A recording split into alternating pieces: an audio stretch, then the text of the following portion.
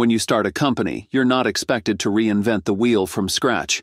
Instead, you build on existing knowledge, refine what works, and create something better. That's how real innovation happens, by learning from the past and improving on it. If you conduct thorough research and refine existing ideas, that's not just acceptable, it's smart. But if your entire approach is simply copying and pasting without understanding the deeper complexities, you'll eventually hit a wall. This is especially true in high-stakes industries like space exploration, where cutting corners and blindly replicating existing technology can lead to catastrophic failures. Unlike software or consumer electronics, where mistakes can be patched or updated. In spaceflight, one design flaw can result in a lost mission, millions in damages, or even human lives at risk. The danger multiplies when launch operations are conducted near populated areas where failed boosters or uncontrolled debris can come crashing down on civilian homes, as has repeatedly happened with China's reckless approach to spaceflight. A recent example is the Long March 3B rocket launch on January 23, 2025, which successfully delivered a satellite into orbit, but resulted in a booster crashing near a residential area. This was not an isolated incident. China's fast-tracked space development has repeatedly resulted in failures. One of the most concerning aspects of China's space race is its repeated failure to properly control rocket debris. The Long March 3B, a workhorse of China's space program, uses a design that drops its strap-on boosters back to Earth uncontrolled. This is unlike SpaceX, which has perfected reusable rocket boosters that land safely. Instead of developing its own safer approach, China continues using older, riskier methods, leading to significant safety hazards for civilians. China's pattern of reverse engineering and replication is evident across multiple projects. Companies like Deep Blue Aerospace and Landspace have directly copied SpaceX's reusable rocket designs without demonstrating the same level of engineering refinement. In June 2024, Deep Blue Aerospace's Nebula 1, which closely resembles SpaceX's Falcon 9, exploded during a landing attempt. The failure was attributed to landing software errors and insufficient thrust vector control, problems that SpaceX resolved through years of iteration and data collection from previous failed landings. Landspace, another Chinese company trying to enter the reusable rocket market, has faced similar issues. Their Zhuke-1 rocket failed due to a third-stage anomaly, an issue that would have been prevented with more rigorous testing and system validation. Landspace's Zhuke-2, which uses methane as fuel like SpaceX's Raptor engine, saw partial success, but failed to demonstrate full reusability. China's approach has been to take SpaceX's concepts, methane-powered rockets, vertical booster landings, and even the overall structural design, without going through the same iterative learning process that SpaceX used to refine these technologies. Beyond small private companies, China's state-run space program is also following the same playbook.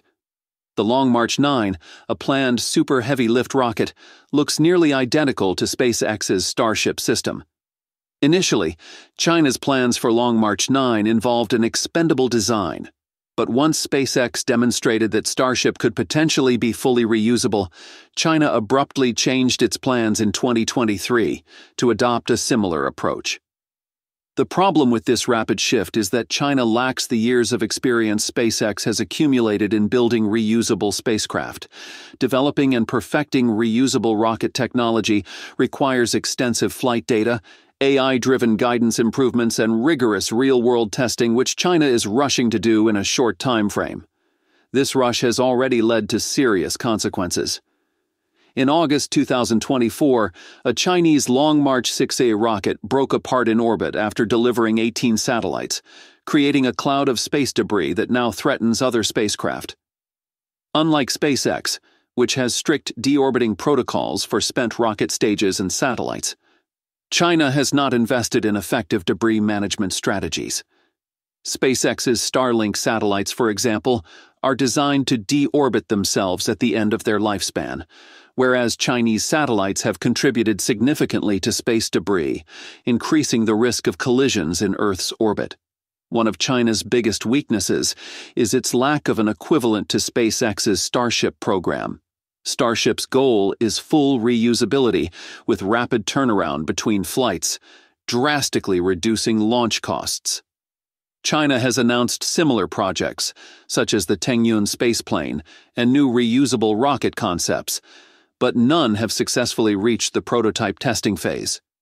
SpaceX, on the other hand, has already launched and landed Starship prototypes multiple times, gathering invaluable data with each test.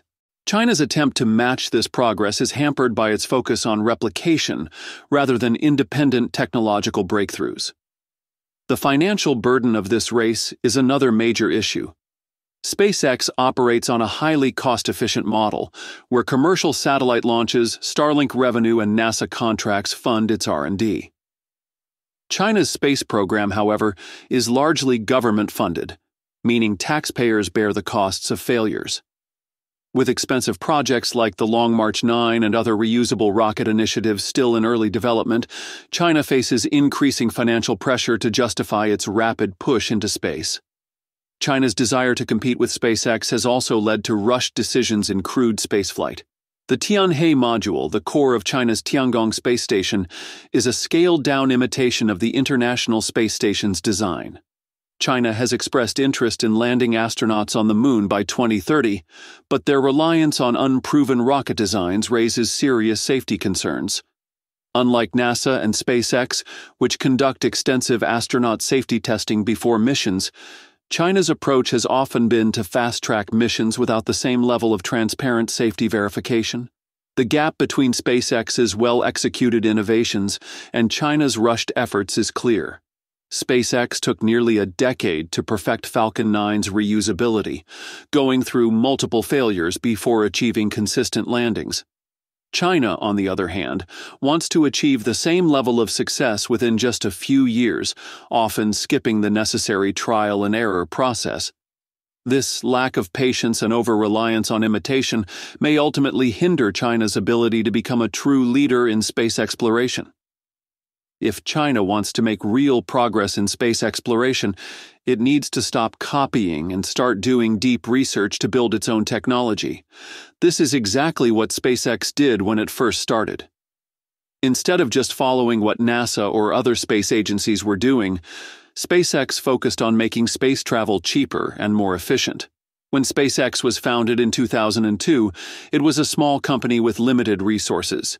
Its first rocket, Falcon 1, failed 3 times in a row before finally reaching orbit on the 4th attempt in 2008. These failures were tough, but SpaceX learned from them and improved its designs. This trial-and-error approach helped them build better rockets over time. One of the biggest advantages SpaceX had was that it controlled the entire production process. Instead of relying on outside companies for key parts, they built everything themselves. Rocket engines, software, and even manufacturing facilities. This allowed them to quickly make improvements without waiting on contractors. SpaceX also introduced reusable rockets, something that had never been done successfully before. In 2015, they landed a Falcon 9 booster for the first time, proving that rockets didn't have to be discarded after every flight. This saved millions of dollars per launch and changed how the space industry operates. Today, Falcon 9 boosters are reused regularly, making launches cheaper and more frequent. Now SpaceX is working on Starship, the most powerful rocket ever built. Unlike Falcon 9, which reuses only the first stage, Starship is designed to be fully reusable. It will be able to carry large payloads, send people to the Moon, and even support missions to Mars. SpaceX is testing Starship aggressively, with each test helping to improve the design. Instead of copying SpaceX, China needs to focus on solving engineering challenges on its own. That's all for today's video. Thanks for watching, and I'll see you in the next one.